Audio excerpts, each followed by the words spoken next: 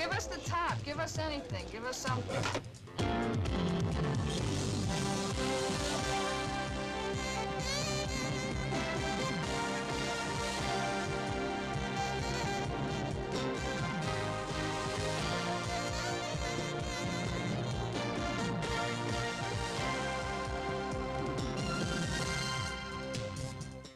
Have you seen the new CBS News magazine called West 57? Well, I'd like you to meet two of the correspondents. You've probably seen them maybe briefly or heard their voices on the CBS Evening News with Dan Rather. And Ferrugia and Meredith Vieira. We saw the first episode. You know, it was really rather confusing. Not the show. The promotions that we saw for the show, since I didn't know anything about it, and I saw these promotions and I thought, oh, here is a network television series about people who work behind the scenes in a news, presenting the news. And I thought it would be like a Lou Grant.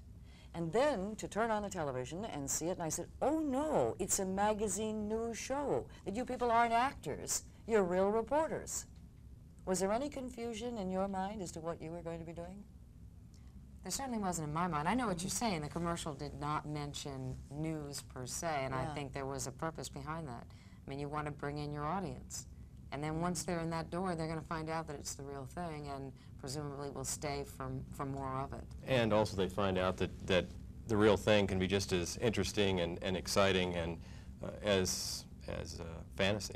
You got to remember, a broadcast like 60 Minutes only uses the word news once, and I think that's at the half-hour mark, when they say we'll be back with more of 60 Minutes, a CBS News magazine show. Other than that, you'll never hear the word news in that program, and it's obvious 60 Minutes has made its reputation on fine quality news. Will you write your own stories? Sure. In any kind of broadcast like this, you're doing a lot of stories, and so you have people we call producers, but it's a misnomer because they're actually reporters. They're just not on the air. And it's a collegial effort. You're writing your stories with them, you're editing your stories with them, they're doing research, you coming in, coming out. So it's a collegial effort. So you will do one story a week, and you will do one story a week? No, it'll vary from week to week. You might have one on or two on in any given week. Andy Lack, who is the executive producer, designs each one of these shows. He's got a lot of pieces that are now in-house, and he creates a broadcast each week with the pieces that work best together. How does it feel to be on the other side of the fence? You people are interviewers. Now you're interviewees. How does this feel to you? It's a really strange thing because we're reporters. Yes. And when we're out in the field, and when Meredith, I know, was the Midwest reporter for the Evening News, and I was traveling with the president at the White House, nobody really asked us, you know, what our job was or exactly what we were doing. And suddenly we're doing this broadcast, and everybody's interested in us personally. Which is very strange. Very strange. Well, you know, I think that there's something to be said for that. When we saw the first episode, I heard comments from people who said, you know, I'm glad I didn't know who those people were, because they weren't personalities per se like the people you see on 60 Minutes, and therefore it seemed to be more objective because they didn't know you, and they didn't know you, Meredith, people in Nebraska. Well, I think what happens for both of us is that the broadcast is one that is packed with information. And if you noticed in the broadcast, in the pieces, you didn't see us that often unless we were involved in some way in the activity of doing the story. But you didn't see what's called a stand-up, where you're standing up with a microphone like you do on the lawn of the White House. You're packed with information and visual and pictures to tell that story and to move it along. How long does it take to shoot like the Chuck Norris story that you did? In terms of editing it down to maybe a 6 or 7 minute piece, how much time would it take to shoot that, to edit it, to get it on the air? I think it varies dramatically.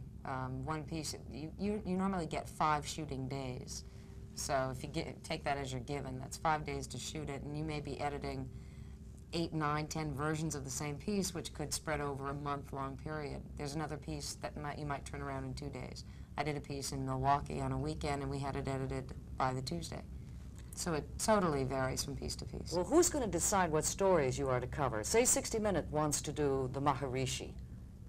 Do it. Then might you say, well, 60 Minutes is doing that, so we're not going to do that? Well, in the mix of things, you have your executive producer, who's Andy Lack, and we, all of us together, come up with story ideas. And there is, within CBS, a vice president who is over all of that kind of programming over 60 Minutes, West 57, CBS Reports.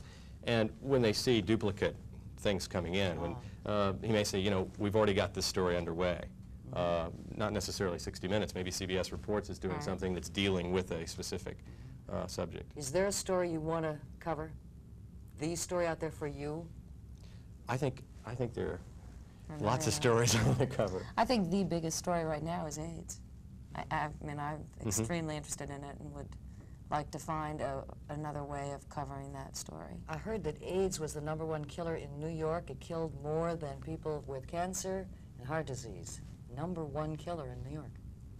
Don't know that. I don't either, but Do a story on that, okay? Good luck. Good luck in the series. It's called Thank West you. 57th, and of course that's the address of CBS News in New York. Thanks a Meredith, lot. good luck to you. Thank We'll you. see you Thank down you. the road. Watch him here on 10/11. Please don't go away. There's more to come as the morning show continues.